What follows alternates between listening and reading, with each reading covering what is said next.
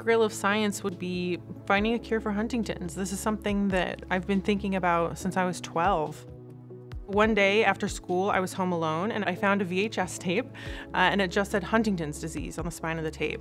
So I popped it in the VCR and it was a video of Nancy Wexler and a bunch of scientists who had gone to Venezuela searching for the gene. That is how I learned what Huntington's was. I saw people that their movements were very similar to members of my family, and I kind of put two and two together and I asked my mom about it and she said, yeah, your uncles have Huntington's.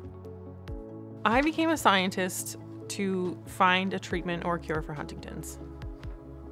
That's the end of that story. Like, literally, that's the only reason I became a scientist.